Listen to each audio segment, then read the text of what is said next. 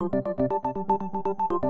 man in a wheelchair set off a bomb at China's Beijing International Airport early Saturday morning. The bomber was the only person injured. Witnesses say he detonated a package containing black gunpowder, usually used to make firecrackers. Chinese state media identified the man as 34-year-old Ji Zhongxing. And while Al Jazeera reports the motivation behind the attack is unknown, Sky News has some insight.